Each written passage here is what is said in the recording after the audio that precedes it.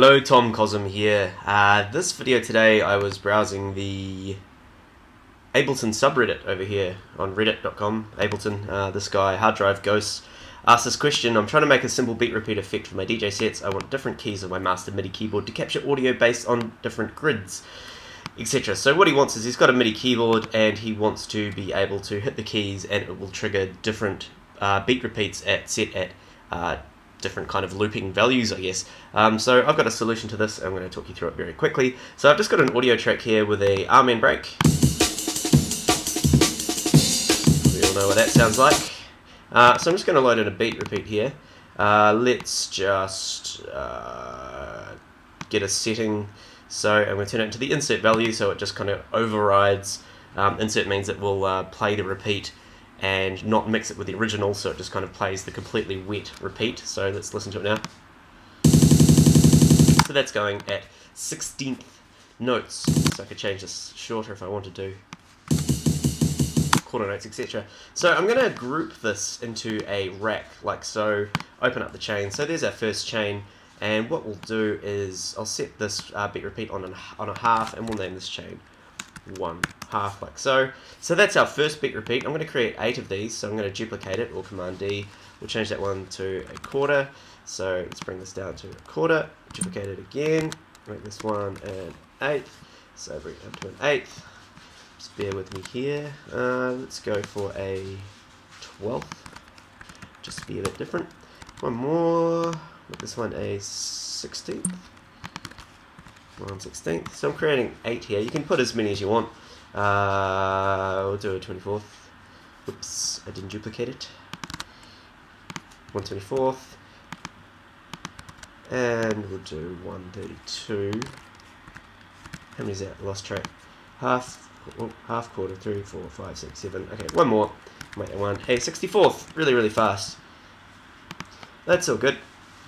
Okay, but now what's going to happen is, of course, the audio signal is going to hit the effect rack and it's going to split it 8 ways. So it's going to be chaos. It's going to sound like shit. I won't listen anyway. That's not what we want. So what we want to do is we want to be able to only pick one of these beat repeats and the audio to just go one. And that's why we have this kind of cool chain selector area over here. So what this means is this colored little kind of, I don't know what you call it, bar, this kind of determines which one is going to play depending on where this yellow sliding line is. So for example here, all these are set on the very first increment, which is actually 0. So if I play this, it's playing all of those ones. But if I move it up to here where there's nothing, we get silence. And if I move it over to this one, it's just going to play the quarter one. So what we need to do is we need to select all of these here, Control A. I'm going to drag them all out like this, and then we can do this cool trick where we right click and go distribute ranges equally. So that gives us a nice equal increments across the grid of 128. We've got 128 increments, remembering 0 is counted as 1, so the maximum is 127. Now, this is quite an overlooked feature in Ableton. If I go into MIDI mode and I click on this this chain selector here, of course I can assign a knob to it, like so, and if I go out of MIDI mode, see, we can sweep it with a knob. But I don't want to do that. I want to delete that, and I'm actually going to hit a key on a MIDI keyboard, in this case C3. Now you see that it's picked up here. Okay, C3 now activates this chain selector, but if we hold down a note and then press another one while we're holding the other one, it will actually specify a range. So boom, boom.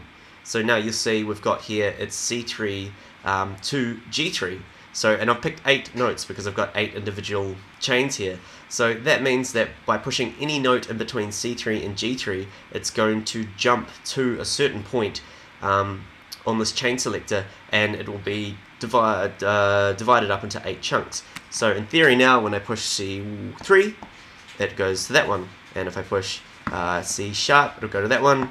Then we go D sharp, E, F, F sharp, G, I missed that one there, but you get the idea. So now my MIDI keyboard will jump to any one of these, and of course I can go into my MIDI mode and map the button, the power button of the audio effect rack to something else. I'm just going to use a CC value here, but you could map this to another key if you like. So if I go into MIDI mode now, turn it off and on with that button, So you can't see my MIDI controller, but there we go. and let's just have a go. So I'm going to play it and just push some keys between C3 and G3.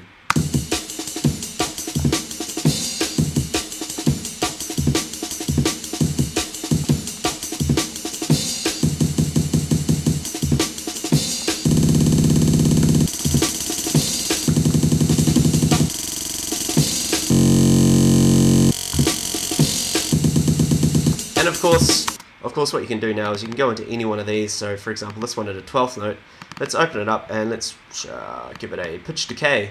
That'd be fun. And you can change these however you want. You could put, let's put a delay on the quarter one. I'm just going a bit crazy now. So I'll put a ping pong delay after the quarter one. So you can rack these up in any way you want. Create your own interesting little sounds for each audio effect track. So.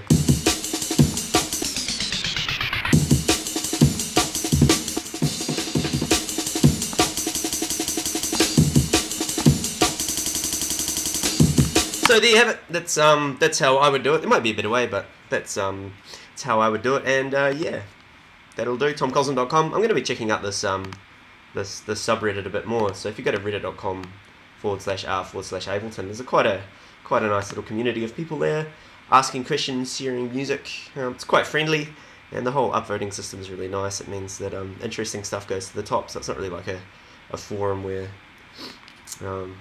people who are trolling and stuff tend to make the top posts. Cool, thanks, TomCosm.com.